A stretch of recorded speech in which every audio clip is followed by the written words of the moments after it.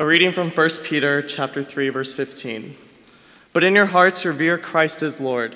Always be prepared to give an answer to everyone who asks you to give the reason for the hope that you have, but do this in gentleness and respect.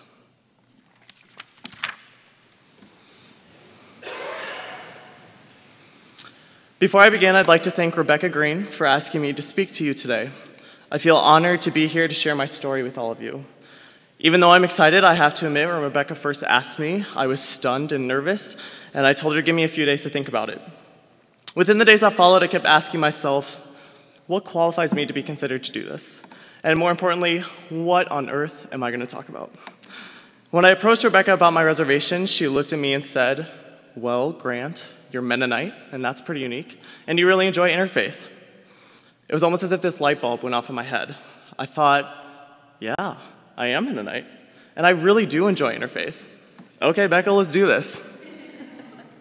There are over 2 million Mennonites across the globe, and yet there seem to be about that many stereotypes and misconceptions about us as well. In rural Marion, South Dakota, where I grew up and call home, roughly the entire town of 1,300 attends one of the 4 Mennonite churches. Because of this, Mennonites and the Mennonite tradition surrounded me wherever I went, and everyone seemed to have the common understanding of the virtues, values, and moral integrity held within our community. No one appeared to question why or how things were done, and for 18 years, this is how I lived and all I believed. I had little exposure to outside religions other than the one I was so deeply subscribed. It wasn't until I made the choice and moved here to Luther College that others questioned my faith and faith background, something I'd never done myself.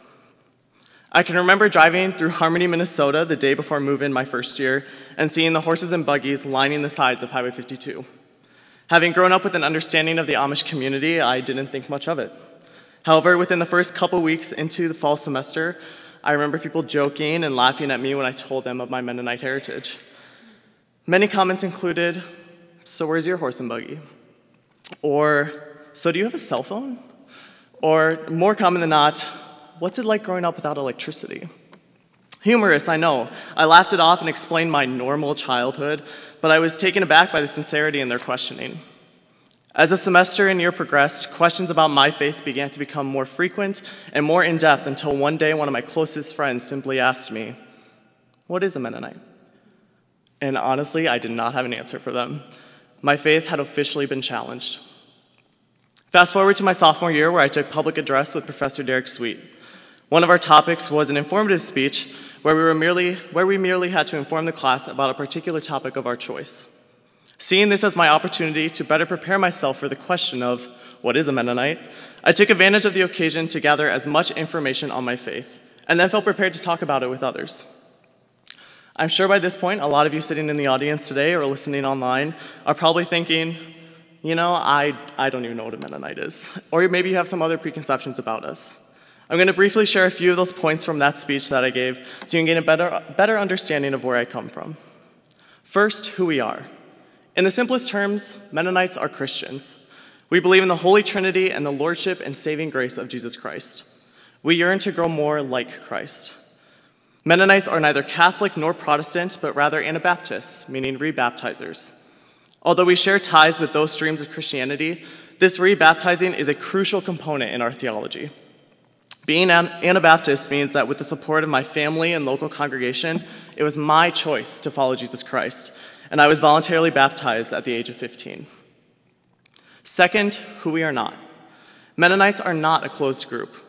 Mennonites value a sense of family and community that comes with a shared vision of following Jesus Christ, accountability to one another, and the ability to agree and disagree in love. And finally, the most prominent of misconceptions that I've received in the most recent years, Mennonites are not Amish. Mennonites and Amish come from the same Anabaptist tradition that began in the 16th century, but there are differences in how we live out our Christian values. The distinctiveness of the Amish is our separation from the society around them. They generally shun modern technology, keep out of political and secular spheres, and dress simply. Once I had this foundation that I now shared with you today, on the background of where I came from, I felt better prepared to not only answer questions about my own faith, but then question others on theirs. However, I was doing a lot of this within the confines of Luther College and deliberating with other Christians. It was not until my junior year where I gained a strong awareness of worldwide religion. Last year, I spent the entire academic year in Nottingham, England. The city of Nottingham is known for its diverse population, both ethnically and religiously. I suddenly found myself outside the confines of Midwest Christianity and thrown into a community where we were one of the few Americans, Caucasians, and Christians in the area. Talk about a culture shock. It was new, it was exciting, and it quickly became my new norm. About 8 months into my study abroad, I started to dread the thought of coming back to America. I recognized this anxiety to return home was in part because I'd be missing out on the various exposures and interactions with different religions and different religious people, such as Anglo-Saxons, Muslims, and Buddhists. I'd miss discussing with European natives the beautiful spiritual or non-spiritual practices of that individual. This feeling, I now realized, was a turning point in my life where I recognized the importance of upholding an intentional interfaith dialogue. Coming back to America in May, I made it my mission to continue having these dialogues with others.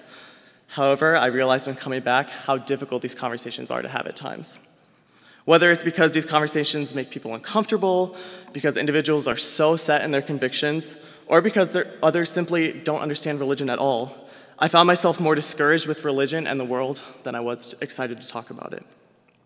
It was through these first 3 months and back in a time of hopelessness that I came across this verse that I read today, which for me sums up how to engage in interfaith conversations.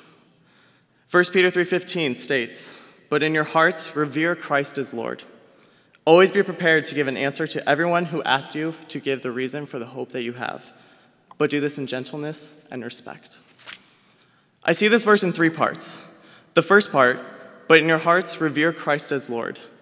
Whether Christ is Lord for you, you worship another divinity, or maybe you don't have one at all, admiring something beyond or within yourself is a crucial component of any spiritual practice. Second, always be prepared to give an answer to everyone who asks you to give the reason for the hope that you have. This is the part I had to learn and struggle with the most. Coming into Luther, I was terrified to talk about my Mennonite heritage. It wasn't until I did considerable research that I felt ready to answer these questions about Mennonites, the ones I once dreaded. Finally, do this with gentleness and respect. I believe this last part of the verse is the most pertinent when beginning interfaith conversations. One must recognize the differences in another's convictions and be open to understanding their faith with a kind and open heart. So through believing in your convictions, having a strong sense of your religious heritage, and being able to then communicate your beliefs and backgrounds with others, we can all learn from one another and engage in interfaith dialogue. Here today, right now, you and I are experiencing interfaith at work. Although it can be in front of an audience through some sort of public storytelling like I'm doing today, it can also be through your daily conversations with others. It is through these conversations that we can experience the transformative power of interfaith at play and how we can dismantle any preconceptions of others and learn about one another. But above all, I encourage you to do this with gentleness and respect. Amen.